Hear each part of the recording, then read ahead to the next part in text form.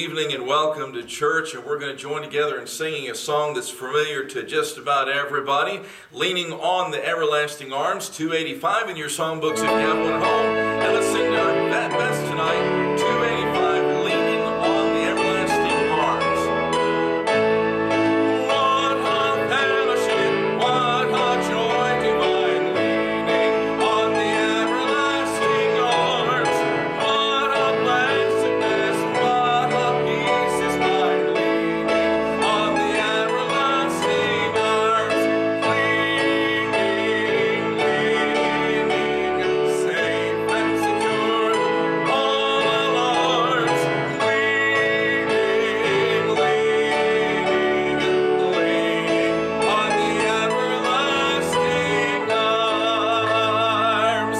Oh, how sweet to walk in this pilgrim way, leaning the everlasting arms.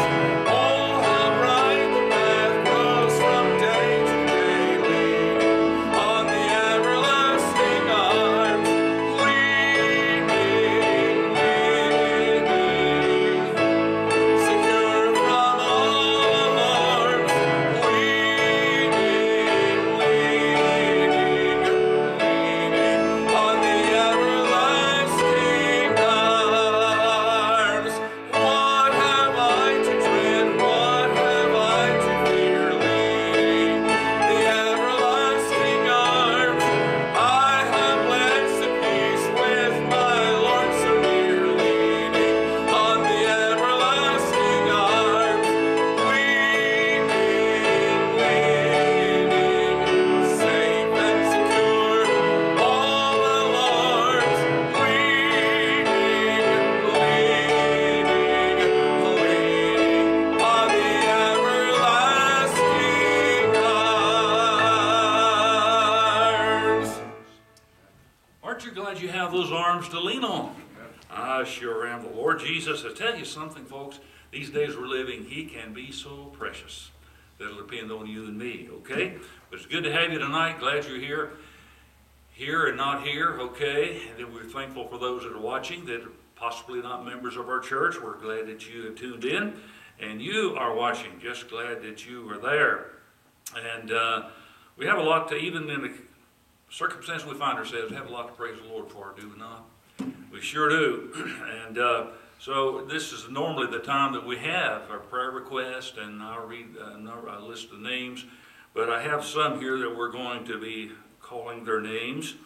And so we'll do that, and then we'll have prayer. A number of people we need to be in prayer for. We've been praying for these for some time, and just continue to do so. Sandy Zinkovich, continue to pray for her. She's having some good days and not so good days. And of course, Brother Jim as well. Tom and Jane Abel, pray for them. Millie Dwyer, Roger Nina Houston, for my wife, Jen Wilburn, and Jim and Ruthie Shelton, Brian Judd. And continue to pray for the Rhodes' son-in-law and their daughter that have an illness there. Dottie Bishop, Tom Galentine, Ann Brown, Nancy Brammer, Lori Malik, Jenny Pearson, and the Barretts. They had an unspoken request. Some of you got it on your phone. They had a special unspoken request, and so continue to pray for that situation, okay? And then Mrs. Carstadter's great-grandson is newborn, hadn't been in the world very long. Need to pray for him. He's having some very serious difficulties, okay? All right, let's go to the Lord in prayer. Father, we thank you, we praise you, Lord, for this evening and for the time we have to share the Word of God, share prayer requests, encourage one another. We thank you, Lord, for that. Thank you for this means that, Lord, you've blessed us with, that we can do what we're doing. And God, just pray that you'd meet every need. We're no doubts tonight our services are going into homes where there's tremendous need, whether it be health or financial or whatever. But we do know that you're able to meet that need. And I just pray, dear God, that you would do that. And Lord, of course, Brother Shelton's preaching for us tonight. God bless and use him for your glory. And here in just a little bit, the ladies' trio is going to be singing for us. Thank you for these that are, Lord, continuing faithful and doing the singing, the choir, the different groups. Lord, we thank you for that. And give into their time, and I know you're going to bless it. First of all, to your glory and to their good because they're faithful. Father, bless as we continue on now. In Jesus' precious name, amen. Now our choir will sing.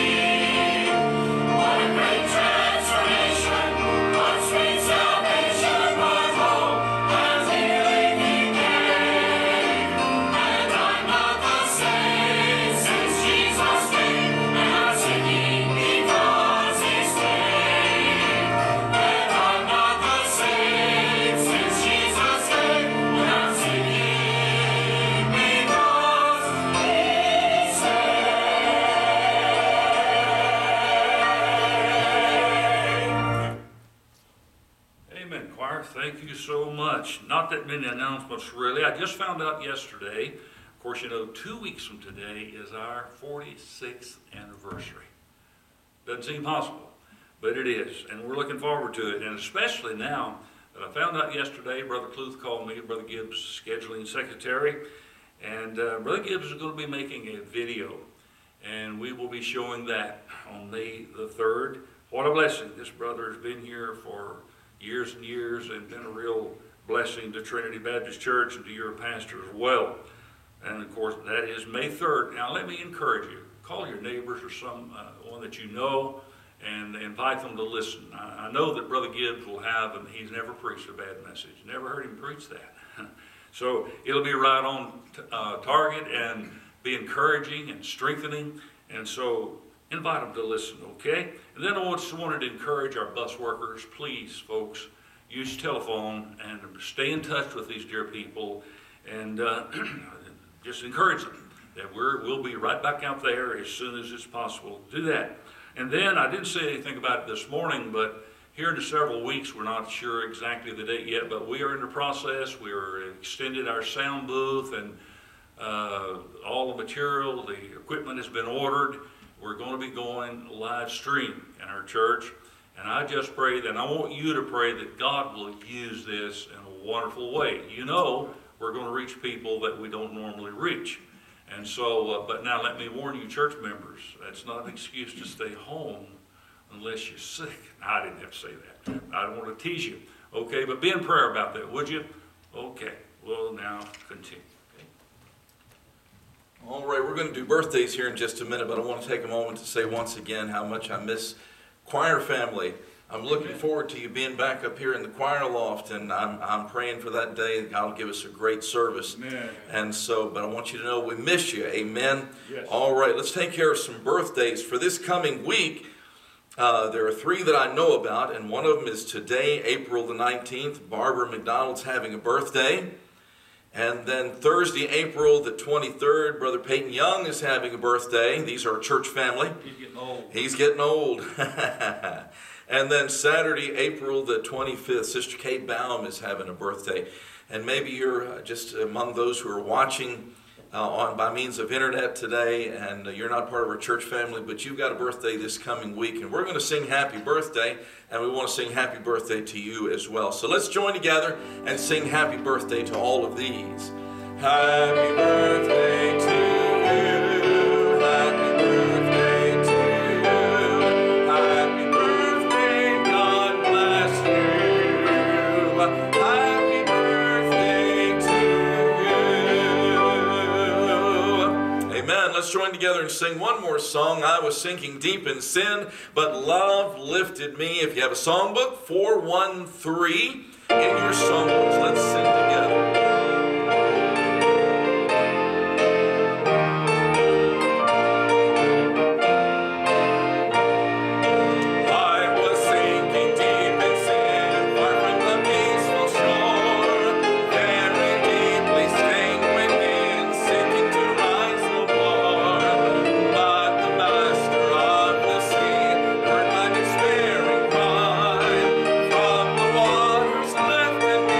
Sing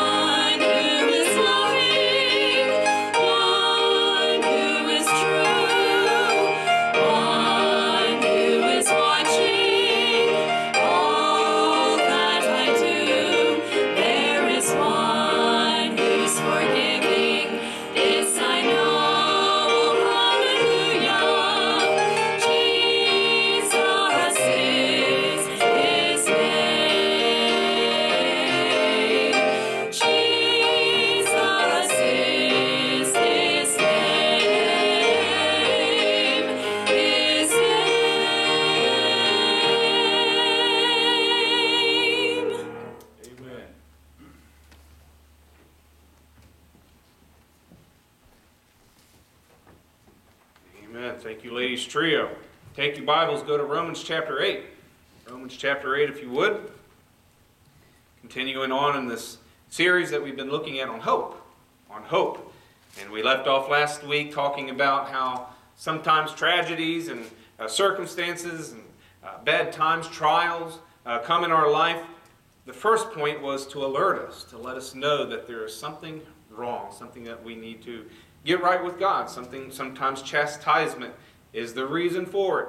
And God, in light of His children, He is our Heavenly Father. And He is chastising us at times to get our attention, to let us know that there's something wrong, to alert us.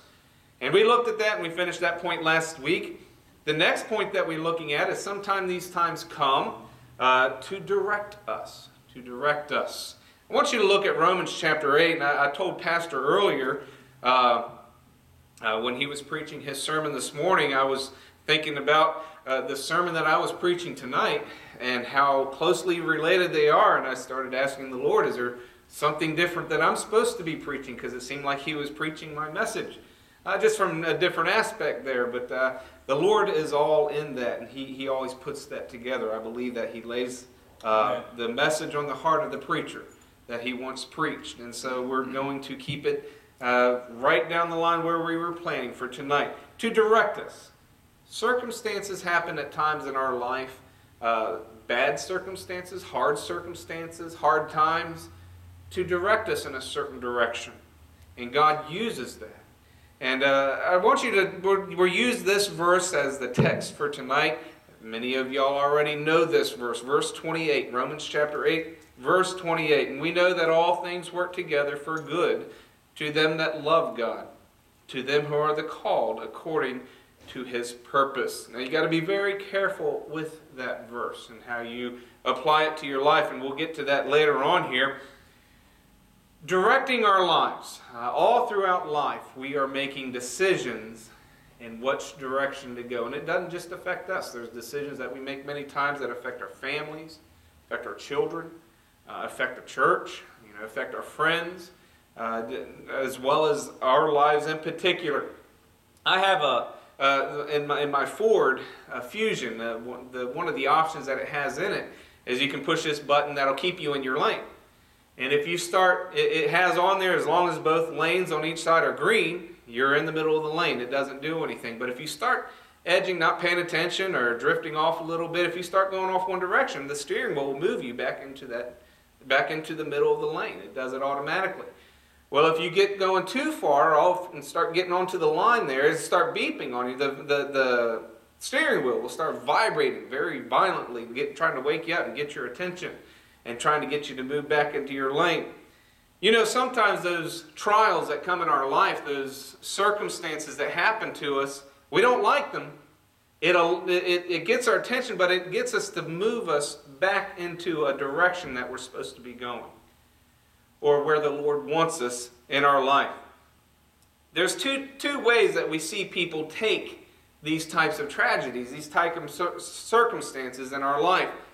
Some folks, unfortunately, these times come in their life and they react to God in a negative way.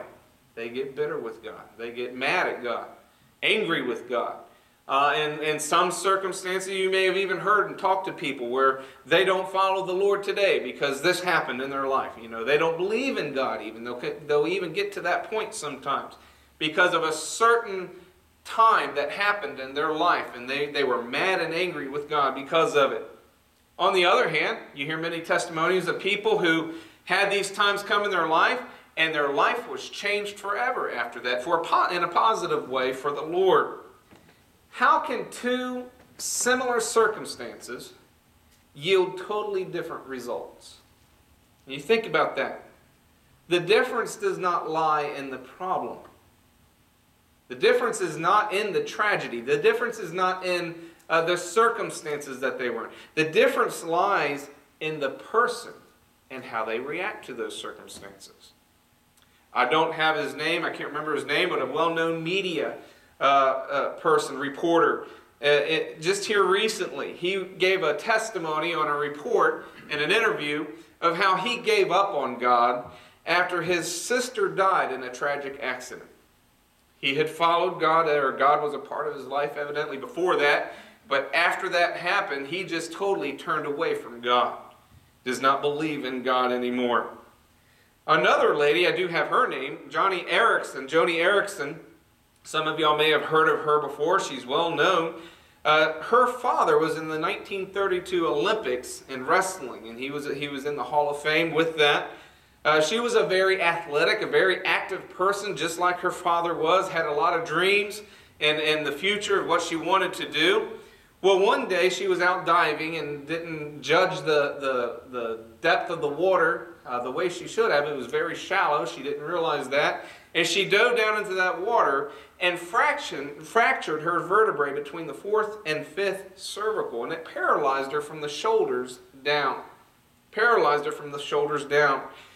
Later, she gave a testimony of how after that time, while she was recovering from that accident, of course, she was paralyzed. She would never get that back as far as they know. She experienced a lot of anger, a lot of depression. She even had suicidal thoughts that she gave testimony of. Along with that, she even doubted her religious beliefs. And she wrestled with that for a long time. And God dealt with her heart after a while. You know, I'm sure her family was praying for her. She had other people praying for her. And she decided to just let God handle it. Let God work in her life. See what direction God was going to take her with this. It wasn't long she started painting with her teeth. She'd hold the brush in her teeth and she'd do paintings. Her paintings are very famous today. They sell them. And she was able to start doing that. She started writing books with a voice recognition. Of course, the modern technology we have today with voice recognition. She's written over 40 books today. She's also started a Christian ministry called the Johnny and Friends Disability Center. She has a radio talk show just to encourage people. Just a wonderful testimony, an outcome that you see from a very tragic thing in somebody's life. What was the difference between those two people? One person completely turned away from God, denied God after that. The other person embraced Him and allowed God to take her in a direction that she's greatly used even today. You know, many times, and we looked at this already, we search for an answer why. When the question we shouldn't be asking God is why, we need to focus on the who, on God Himself. What is God trying to do? What direction, and what we're looking at now, what direction is God trying to move us in? I want you to go to 2 Corinthians. I'm going to be looking at several passages tonight, so keep your Bibles handy. 2 Corinthians chapter 1, look in verse 8 and 9. 2 Corinthians chapter 1. In verse 8 there. For we would not, brethren, have you ignorant of our trouble which came to us in Asia, that we were pressed out of measure, above strength, insomuch that we despaired even of life. You see the situation that Paul was in there, how much in despair they were. But look at verse 9. But we had the sentence of death in ourselves, that we should not trust in ourselves, but in God, which raiseth the dead. Amen. You take time to look and think about that verse right there. They were at line, you can say in terms that we would use today, they were at the end of the rope. Didn't know where to go from here. Didn't know where to turn. Didn't know if they can take anything more. It says that it was above strength. It was pressed out of measure. They even despaired of life, it says there in verse 8. But then in verse 9, Paul realized the who. It's not the what that's going on around them. It's not all the circumstances that they're surrounded by, not all the tragedy or the bad situation or whatever it was. It's who they were trusting in that would get them through this. Amen. And they said right there, not trust in ourselves, but in God. But in God. Flip over a few pages to chapter 12. Of course, this is when Paul, we looked at this passage last week. He was asking God to remove the thorn in the flesh that he had. The Lord would not do it. And look at God's answer to him here. Verse 9, and he said unto me, my grace is sufficient for thee, for my strength is made perfect in weakness. Most gladly, look at Paul's reaction here. Most gladly, therefore, will I rather glory in my infirmities, that the power of Christ may rest upon me. Therefore I take pleasure in infirmities, in reproaches, in necessities, in persecutions, in distresses, for Christ's sake. For when I am weak, then am I strong. We see Paul 2 times here.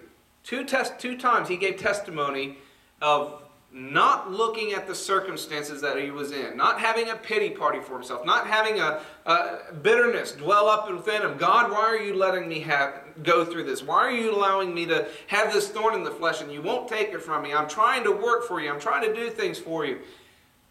But instead he looked at the who and just trusted God, the one that was in control of it all. God did have the power to take this from him if he wanted to, but he chose not to. And Paul understood why.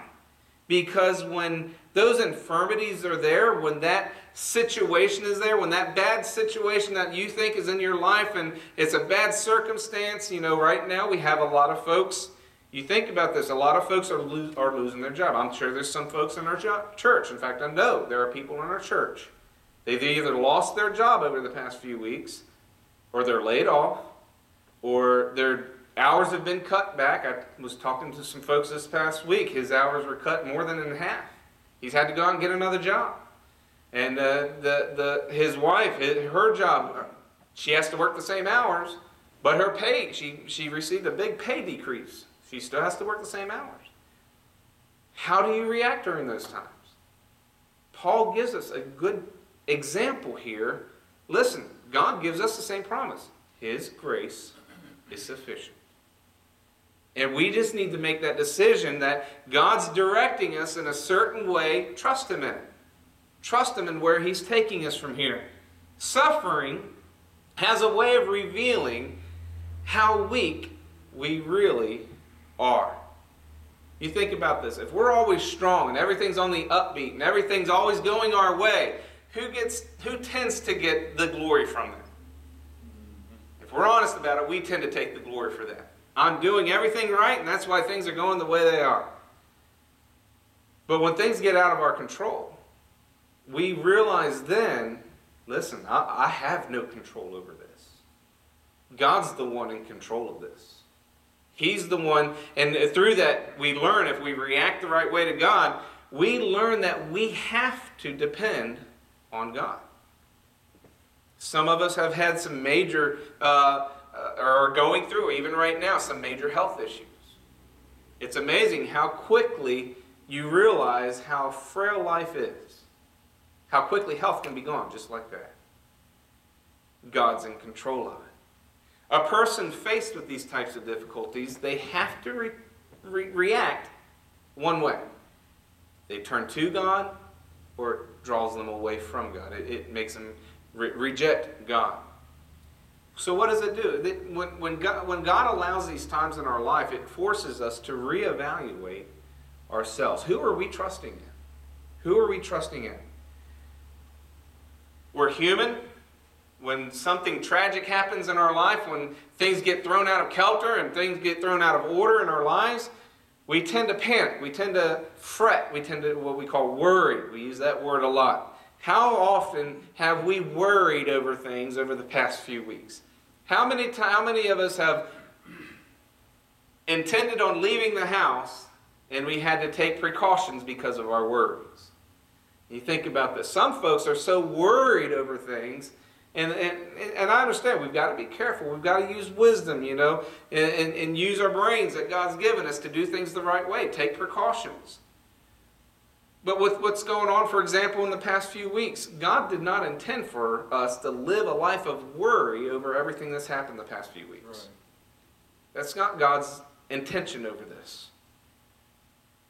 We can focus on despair of our situation, or we can look for hope and direction in God.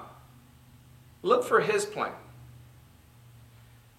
Let me just ask you, and then, of course, I understand you can't answer right now, but think to yourselves, How many of us have asked God or looked to see what direction God has taken our life over the past few weeks? Those of y'all that have lost your job. Those of us that we have loved ones, that family members, friends that have gotten this virus. Some of us are in some dire circumstances because of what's happened over the past few weeks. Some of us, it's not even related to what's happened over the past few weeks, but there's circumstances in our life that's changed our way of life as we knew it before. Have you looked and stopped and prayed and asked God, what direction is He trying to take you from here? What is He trying to do in your life? Maybe we looked at before how, sometimes it is to alert us about things. You prayed, you've asked God, and, just like David did, you asked God to search your heart to see if there's any wicked way in you, and you've done that, and there was no sin there. Then what direction is God? Where's God trying to lead you from here? I want you to go to Romans chapter 5. Several verses here I'd like us to look at. Romans chapter 5. Look in verse 5.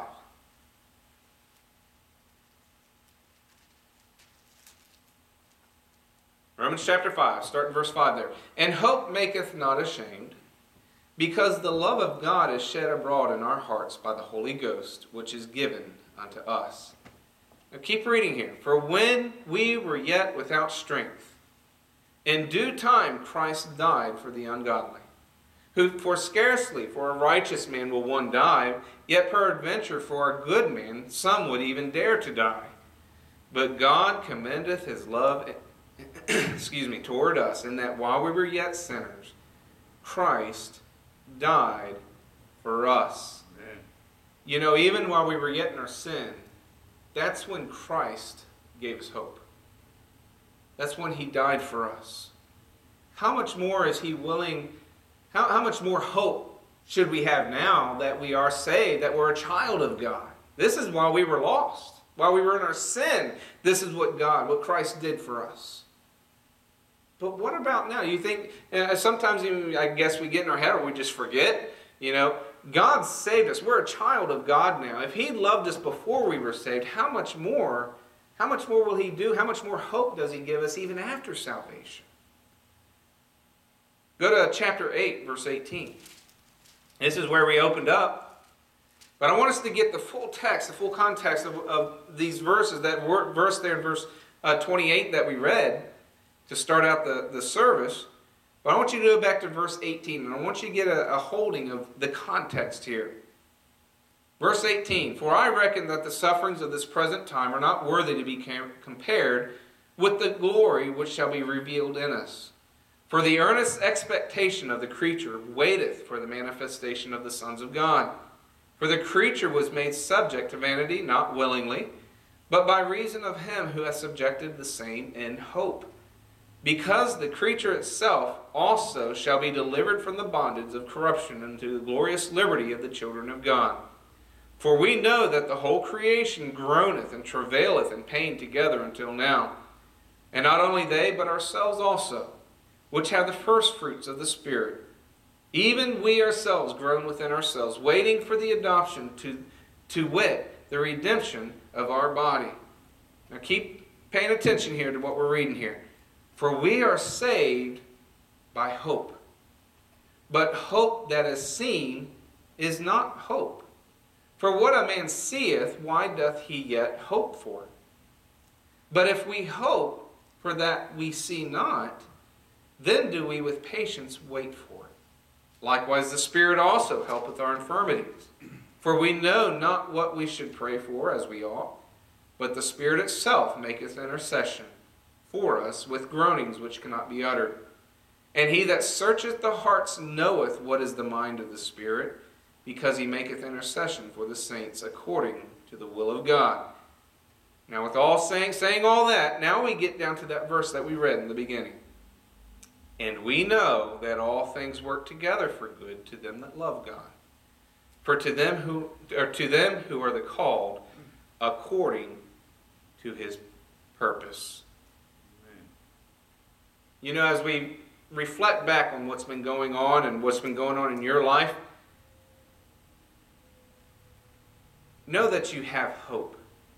Amen. But you need to look for it in the right place. It's found in God. If you're one that has lost your job, or your job's been changed in some way over the past few weeks, you realize now that your hope is not in your job. Your hope's not in your paycheck. Your hope's in God. Those that have health problems, when they pray about this and they ask God to help them with this and give them peace about it, they find that their hope is not in their health. Their hope is not even in the doctor. It's not in the medicine. Their hope is found in God. You know, and that can be said time and time and time again in every area of our life, that we realize that our hope is not found in ourselves. The hope that we look for, even when we were lost, the hope that we were looking for was not found in our own works. It was found in Jesus Christ. And that's true in every area of life. Our hope is found in God and God alone. We'll close with this last part right here. Pastor touched on this morning in Hebrews chapter 11. We were looking at Joshua, of course, this morning, and when they were going around Jericho and the faith that they had there. Hebrews chapter 11 is full of all kinds of people that had faith in God, kinds of examples that had faith in God. No matter what the situation is, you will never go wrong with putting your faith in God. Amen. Putting your faith in God will never lead you the wrong direction. These people put their faith in God, and some of them were taken into a circumstance they would rather not have been in. They were brought into a circumstance where you think of Noah. I think Pastor talked about Noah a couple weeks ago. You know, Noah, between the time God told him that he was going to send a flood and the time it actually happened was 120 years. You know, for 120 years, he practiced that faith that God was going to do what he said he was going to do. For 120 years, he had to practice that faith and hope for it. That was his hope, that God was going to fulfill his promise. You know, I find it one of the most difficult things in the ministry is, and in the Christian life, not just in the ministry, but I think one of the difficult things for us to do is waiting on the Lord. Yes. Waiting on the Lord. We like things to be done, especially the day we live in. Things got to be done now. Instant. Right now. Right now. And that's not God's timing all the time. I remember when we were starting our church down in Aguada, and we rented the place and we were meeting there. For the first 6 months, I preached to my wife, Keziah, who was about 3 years old at that time, and AJ was 1. When AJ would start crying and need to be fed or change a diaper, I had to stop while I was preaching.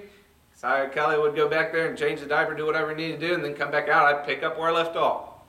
But for 6 months, we prayed and we prayed and we prayed for God to send somebody to the church, to have somebody else to preach to. And we were out on visitation. I mean, like I said, Keziah was about 3, AJ was 1. And we bought this wagon, and we hauled that wagon. You remember, Brother Carter, what it was like out there? Just mountains and hills everywhere. We hauled that wagon all over those mountains. Wore the wheels off of it, passing out flyers and tracts and witnessing to people, inviting them to church. 6 months into it, we finally had one lady come. One lady finally came. And she came for a couple of weeks. Didn't come anymore. About a month later, we ran into Luis, the Sanchez family. And they started coming, and that was the first roots, I guess, the first starting of Aguada Baptist Church down there. That was just for 6 months before we saw a result. Could you imagine preaching, Pastor, for 120 years? And even still, the only ones that responded was his family. That's it. Wow. That's it. Abraham waited 100 years for a son. Joseph was wrongfully imprisoned after being sold into slavery by his own family.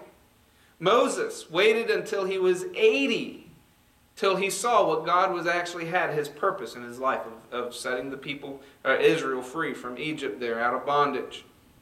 Others like Gideon, Samson, David, Samuel, they saw God do wonders in their life, but it was after they went through it. David fought Goliath. He had to run away from Saul, had to hide from Saul before he finally got to what God wanted to do with him in his life. Gideon. Remember in our study on Gideon, where did God find Gideon there? He was hiding behind a wine press, threshing grain, scared to death. Some of these folks suffered tragedies to see where God wanted them, what God's purpose for them was in their life. God's plan for them, for some of them, was long range. Something you think of Abraham, he was promised a nation from his seed. He never saw that while he lived in his life. Sometimes God wants us to look beyond our immediate circumstances, to be patient and wait on the Lord, to see things in His timeline. Just trust Him with it.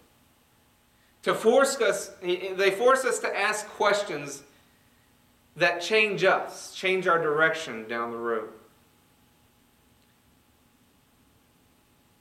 Through the questions that arise, what comes as a result? A more stable life in the Lord. Somebody that's more Christ-like. Somebody that's rooted firmer in their faith. We'll close with this verse right here. Go back to Romans chapter 8 again. We read it a few minutes ago. Verse 18 there, Paul, remember what he said there in that verse. Says, "For I reckon that the sufferings of this present time are not worthy to be compared with the glory which shall be revealed in us." Keeping the right view and perspective with what God's trying to do in our life. Part of this study on hope and things that happen in our life, let me encourage you tonight as we close right here. Just a moment, I'm going to pray, and I just want to challenge you.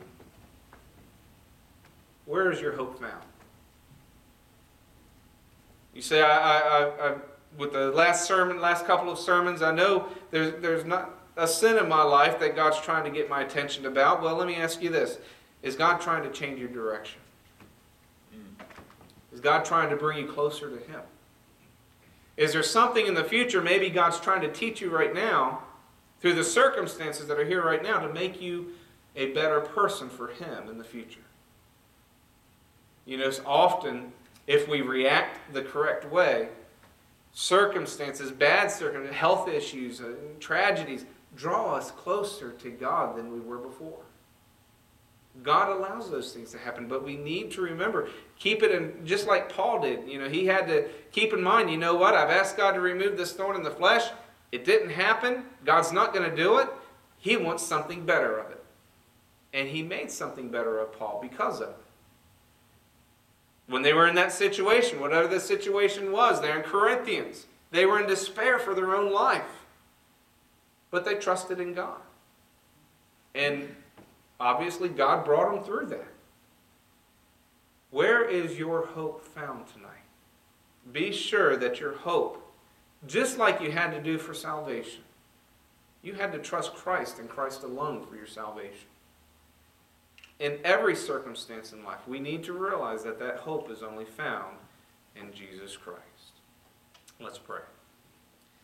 Heavenly Father, Lord, we do thank You for all that You do for us. Lord, we thank You for the hope that we have in You. God, I know there's some folks out there right now that are going through some tough times.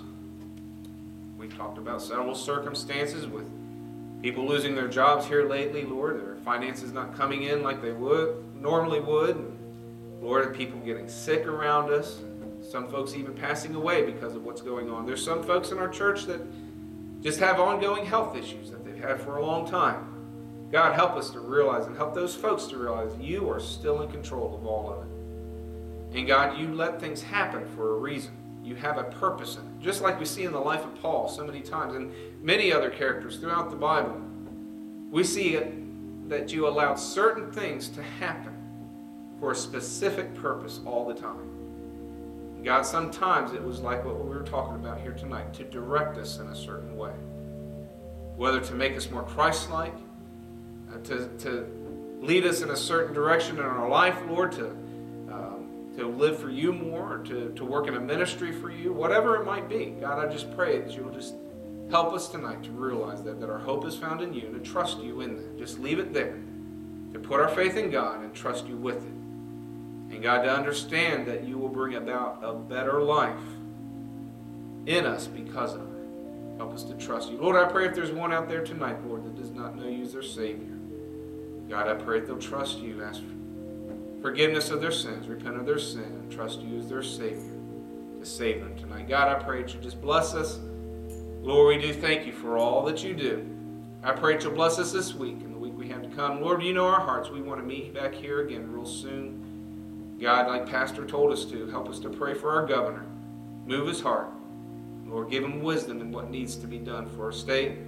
Help our president, give him wisdom in what needs to be done for our country. And God, we look to see you do great things. In Jesus' name we do pray. Amen.